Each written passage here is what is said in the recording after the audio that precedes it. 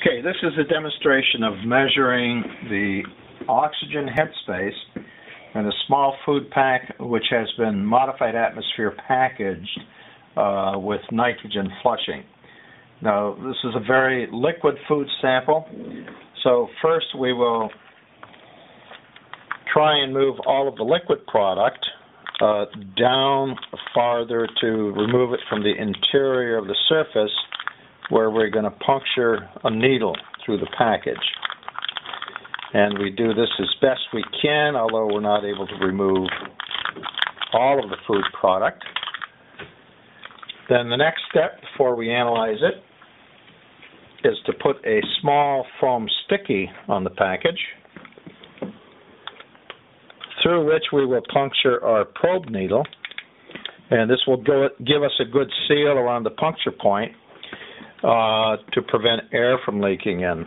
Now, this is a special needle arrangement we've put together which has a short tygon section so that you can see if any contamination is coming down through the needle into the tygon, where it will stay instead of contaminating the sample probe. So we squeeze the package just a little bit. Now, we're going to do this without using the pump. If you squeeze the package a little bit, you'll create a little bit of pressure inside the package, and when you puncture it,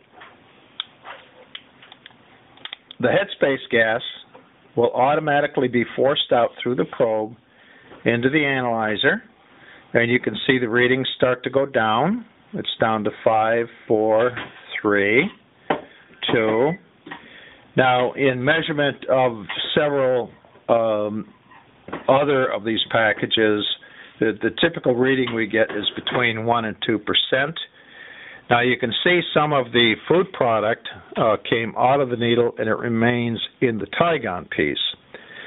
So the reading has stabilized at 1.6% O2. And for the next sample, we can remove this section, the needle, if you will, and this can easily be cleaned, and we can insert another one to measure the next sample. This is the end of our demonstration.